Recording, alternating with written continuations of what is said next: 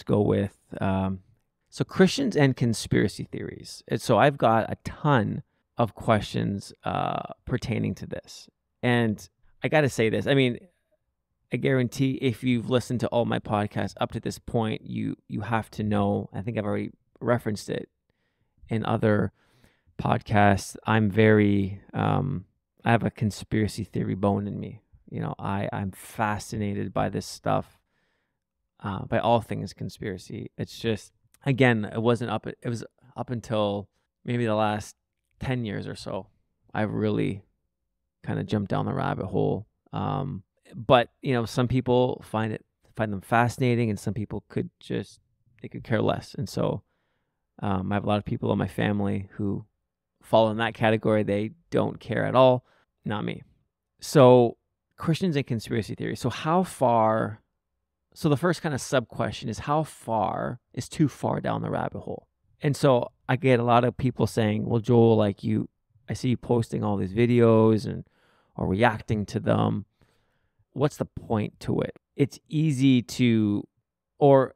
one thing to be interested in something, but how does it help you in your walk with Jesus? Like, how does it bring you closer to him? And how do you keep from being distracted and going down the rabbit hole to where it's becoming a negative thing for you in your faith and your walk with God?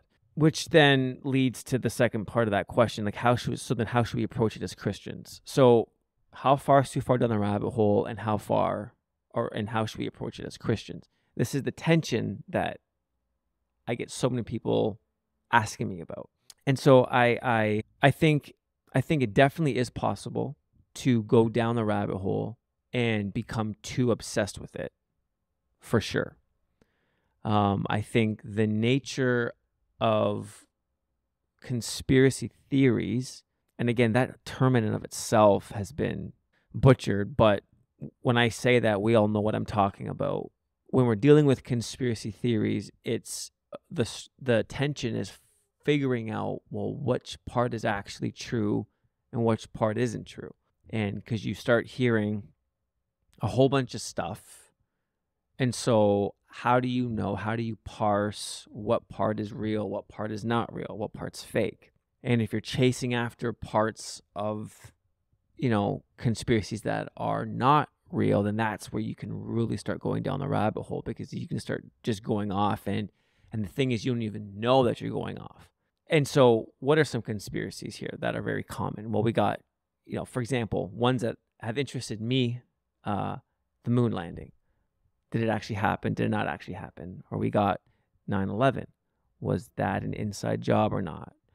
We have, especially now at the point of this recording, which is end of July 2023, that movie, The Sound of Freedom, was just released, talking about sex trafficking and the global issue of it. Well, there's certain governmental elites that are known to being the proponents, the leaders, the brains behind the sex trafficking stuff that's happening. So that's another conspiracy. Flat Earth has been a huge one over the last 5-6 years. Area 51, we got clones, got the Illuminati, and we got the big one too, alien and alien abductions.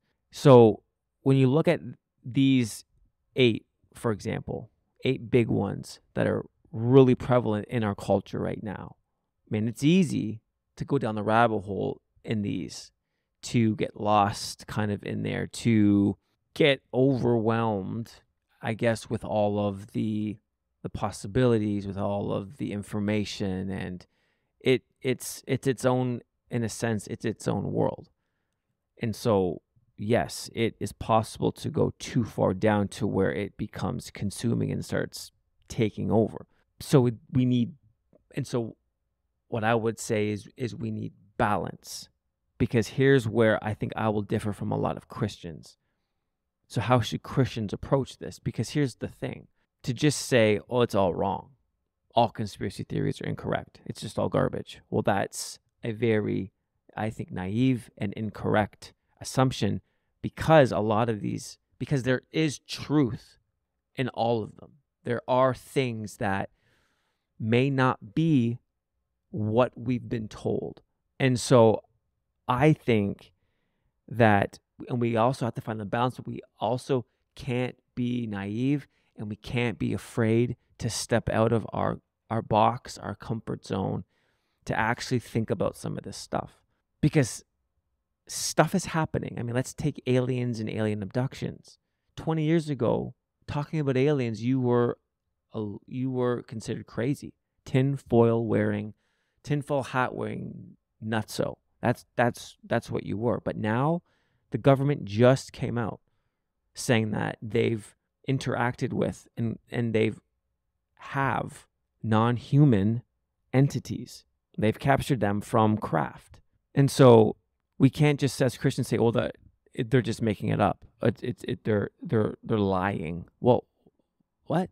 Like, we have to actually, as Christians, okay, what does this mean? We have to have the capacity to engage with our culture about these things. We can't just simply say they're not real, they don't exist. We can't just say, oh, it's just, and we also can't just say, oh, it's just demonic. Oh, it's just demons. I can't stand that answer.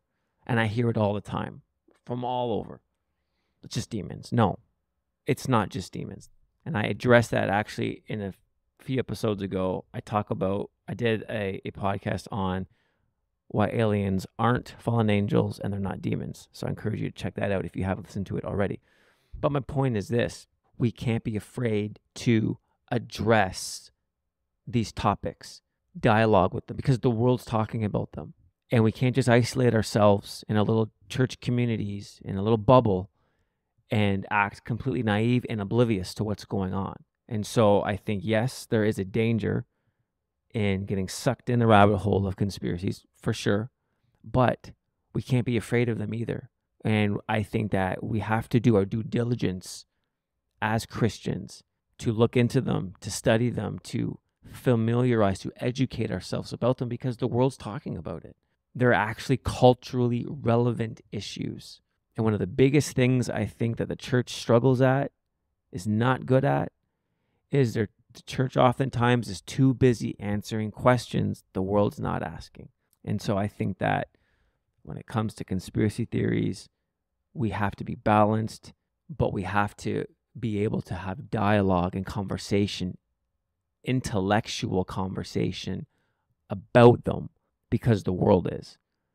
And if the church doesn't want to talk about them, if the church doesn't want to engage, then they're just going to go to find other sources that are not going to be able to give them a biblical-based perspective on the supernatural, on these different things that are out there and that are real and that are happening.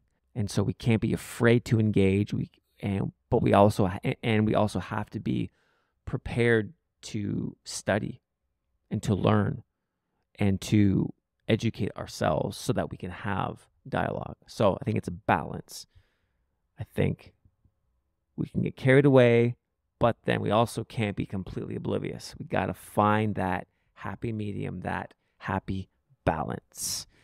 So that's my answer. And I do want to say, I'm going to be breaking down a lot of these specific conspiracy theories in future episodes, just because I think I just think they're fascinating.